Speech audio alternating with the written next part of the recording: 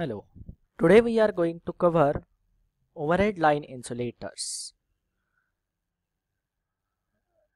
Overhead line conductors are bare and not covered with any insulating coating or covering. The insulators are the means of insulating medium which keep the line conductor away from supporting structure.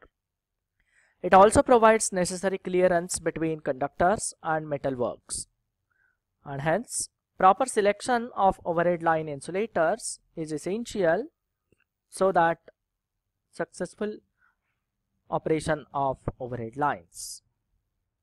There are several types of insulators such as pin-in type insulators, post insulators, suspension type insulators, strain insulators, shackle insulators, etc. Let us cover one by one.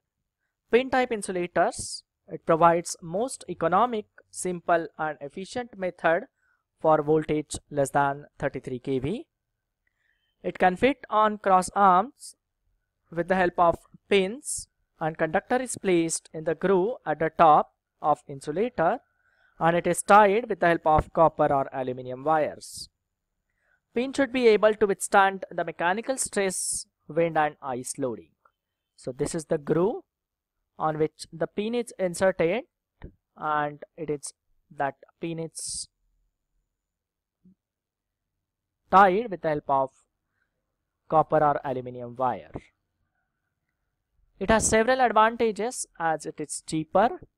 In many cases, one pin insulator can do the work of two suspension insulators. Since pin insulator rises the conductor above the cross arm, so required height of tower is also less. Some disadvantages: as operating voltage greater than 33 kV, it is uneconomical and size is also bulky. And once pin insulator is failed, short circuit can occur. The next is post insulator. These are used for supporting bus bars and disconnecting switches in substations. It is similar to pin type insulators, but it has metal base and metal cap. This is the metal base and this is metal cap. In these insulators, the porcelain elements are in the form of cones. So these are different cones fitting one inside the other and are bonded by special cement. These are also used for voltages up to 33 kV. Next is suspension type insulators. It consists of number of porcelain discs flexibly connected in series by metal links in the form of string. It hangs from cross arm and conductor is attached to lower end. So this is the cross arm and conductor is attached at the lower end. So this is overall the suspension insulator. As there is no pin, we can put any disc between the cross arms and the conductors by adding a disc. Number of insulators in string depends on operating voltage, weather condition, type of transmission structure and the size of insulator used. Normally each disc of this insulator is designed for 11 kV. It has several advantages as it is cheaper for operating voltage grade above 33 kV. If one disc is damaged, whole string will need not to be replaced. Less mechanical stress. Operating voltage can be increased according to demand by adding disc of insulator to the string.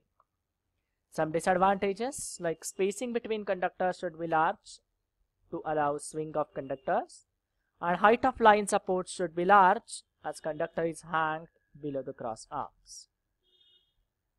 Then strain insulators. When suspension insulators are mounted horizontally, they will sustain more tension. Such insulators can be known as strain insulators. Like at the dead end or at the corners, lines are subjected to great tension. So to withstand this tension, strain insulators are used. For voltage less than 11 kV, shackle insulators are used as strain insulators. And for voltage greater than 11 kV, suspension insulators can be used as a strain insulators. The disc of strain are used in vertical plane when the tension is higher, as at reverse spans, two or more strings are used in parallel. And the next is shackle insulators. It is used for low voltage distribution. Such insulators can be used either in vertical position or in horizontal position. They are directly fixed to the pole with the help of nut and bolts. The conductor in groove is fixed with soft binding wires. So this is the shackle insulator, and this is the pole on which with the help of nut and bolts we can fix that shackle insulator. So this is the introduction about several types of insulators. Thank you.